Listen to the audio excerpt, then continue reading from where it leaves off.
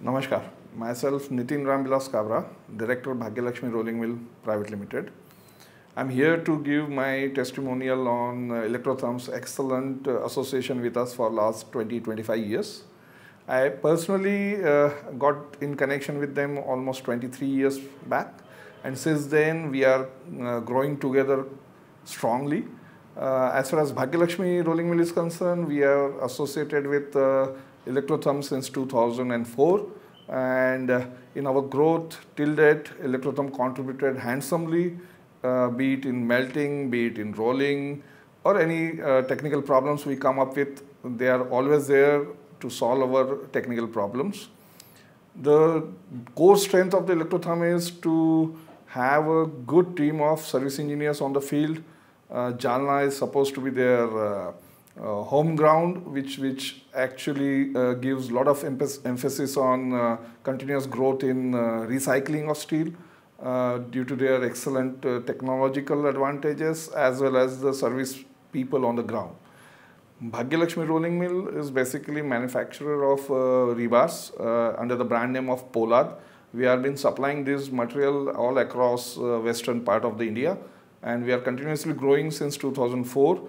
Our future plan is to install melting capacity to the tune of 100 megawatt of power consumption. And in this endeavor, we are continuously looking up towards Electrotherm to participate and cooperate and partner with us for this growth of Bhagyalaxmi Rolling Mill.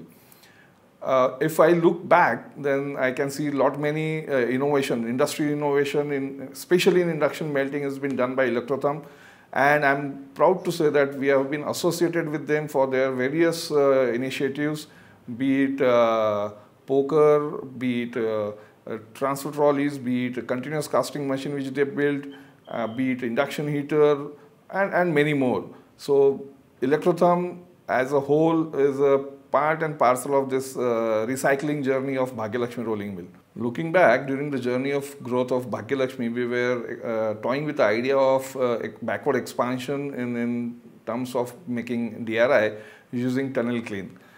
It happened so that when this technology was brought to our notice by one of the supplier of the technology, we went back to Electrotherm to evaluate technically whether the process is really worth spending money in, and the kind of efforts the Electrotherm team came and gave, right from traveling to various countries to understand the technology, to evaluate it metallurgically, to evaluate it economically, and putting a lot of efforts of 1.5 years, and ultimately it came to a conclusion that that technology is not suitable for India.